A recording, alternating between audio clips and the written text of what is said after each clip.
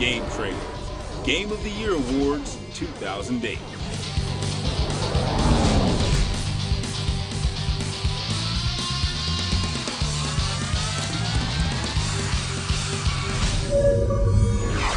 Best First-Person Shooter.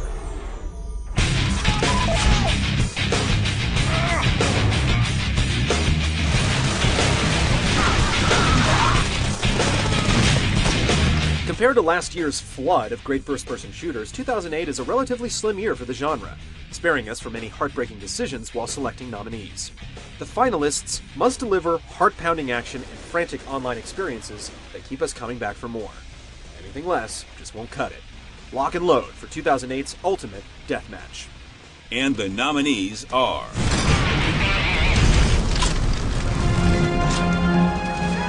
Call of Duty: World at War. With the series' tag team development cycle, it was Treyarch's turn to deliver on Call of Duty this year, and the developer has taken the series back to World War II, including conflicts from both the European and Pacific fronts. While not as groundbreaking or expansive as Call of Duty 4, World at War still delivers great new multiplayer options, a 4-player cooperative campaign, and frenzied battles to survive against waves of Nazi zombies. Far Cry 2. Leaving just about everything from the original in the past, Far Cry 2 instead takes players to Africa to deal in diamonds, mercenaries, and malaria.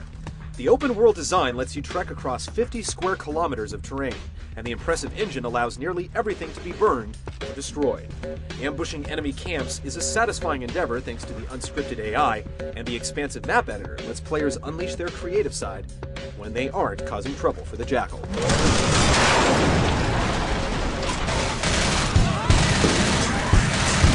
Left 4 Dead. Nothing says bonding like blasting zombies together. Designed with cooperation at its core, Left 4 Dead requires players to work as a team or be consumed by the horde. While the game doesn't feature a ton of ground to cover, the AI director keeps you on your toes no matter how many times you've played a level, and trying to avoid the zombie masses is almost as much fun as obliterating them with a pipe bomb. It's frantic, it's ferocious, and it's fun.